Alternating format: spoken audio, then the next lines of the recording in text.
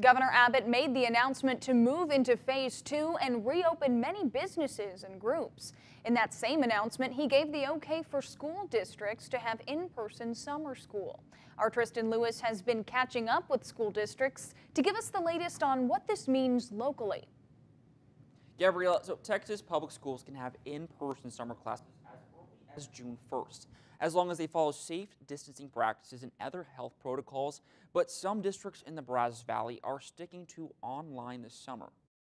In a statement sent to KX News, Bryan ISD will hold summer school in June online by invitation only for students who have the most need for additional instruction. Parents of these students are being notified individually. We hope to hold summer enrichment camps in July that would be conducted in person. This will be dependent on the situation with COVID-19 in Brazos County and based on guidance at the time from our local health authority, the Department of State Health Services, and the governor. College Station ISD says that opening facilities for summer programs, including in-person summer school, is still to be discussed. Tomorrow, we actually have a meeting with a number of our directors and folks that are responsible for summer camps and those types of things, the summer activities.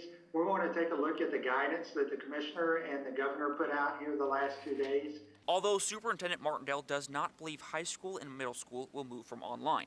Those folks are already registering for those, and we'll proceed forward with that.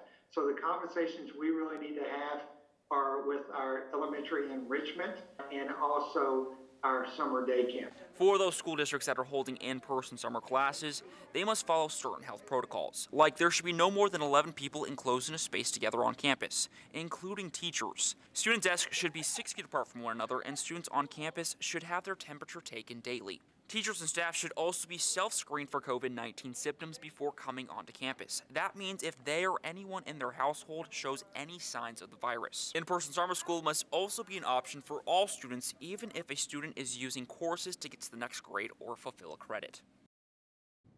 If there is space that allows multiple groups of the 11 to work and have them each be 6 feet apart, then that is allowed. But groups cannot combine and have to be separated by 30 feet from one another. Reporting in the studio, Tristan Lewis, KX News.